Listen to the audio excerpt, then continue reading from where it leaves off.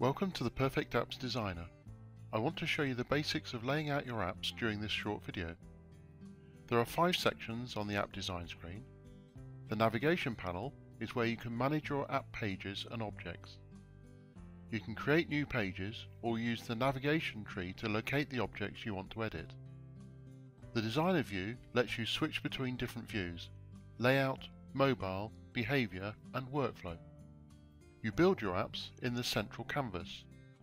The Properties panel lets you customize your app elements in various ways.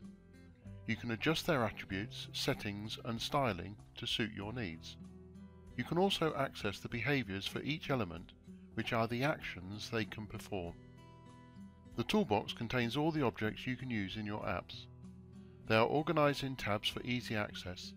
There's a customizable toolbox for your most used objects and a search option.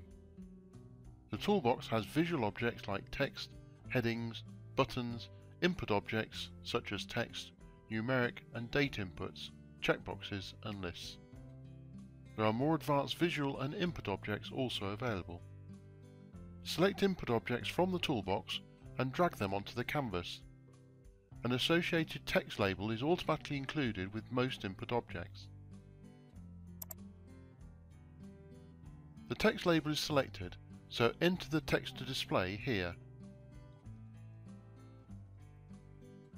Note that the text entered will also be used as part of the name for the text input field.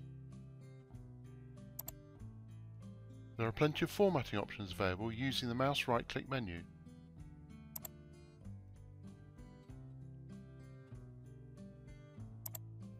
The same options are available in the Format menu above the Properties panel.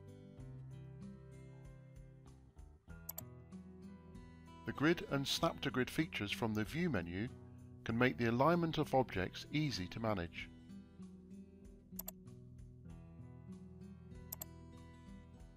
You will want to add some intelligent behavior to your app.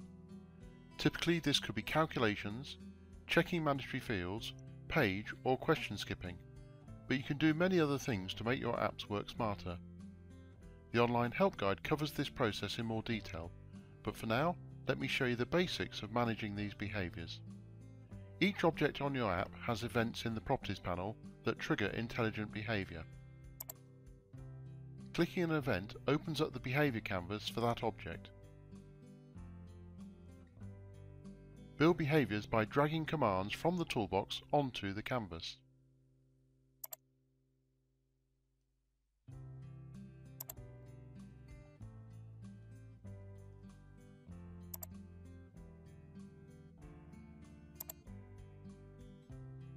There is also a canvas to build your workflow rules. You can reach that area by pressing the workflow mode icon in the designer view. Workflow objects are also dragged onto the drawing area with conditions and behavior attached.